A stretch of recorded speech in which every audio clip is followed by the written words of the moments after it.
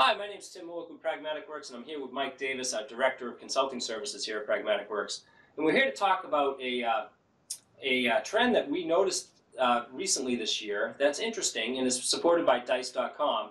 And it tells us that even though the skill sets of DBA, data architects, business intelligence developers, business analysts are in high demand by employers, they also happen to be in high supply of candidates, meaning we tend to have more candidates for the positions than we have available spots. Mike's going to help us understand how you get the right person for these positions, wherein in fact, Mike, what do we hire? More like 1 in 10 interviews that you have? And how is it that you go ahead and vet these people out?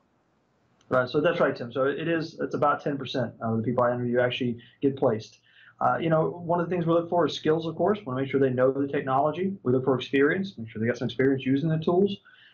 Whether it's SQL Server, data warehousing, SSIS, SSAS, they need to know how to use those tools.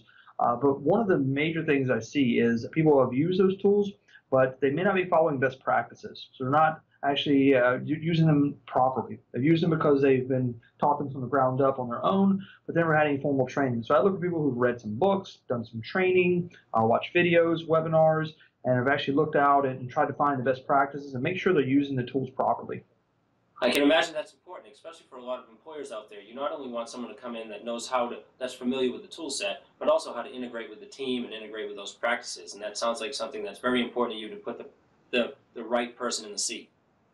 Absolutely. They have to be able to speak the language. They're going to be working with a team that knows these tools. They have to be able to speak the language, and so having some knowledge of some skills of what the terms are and how to speak the language with other people is very important.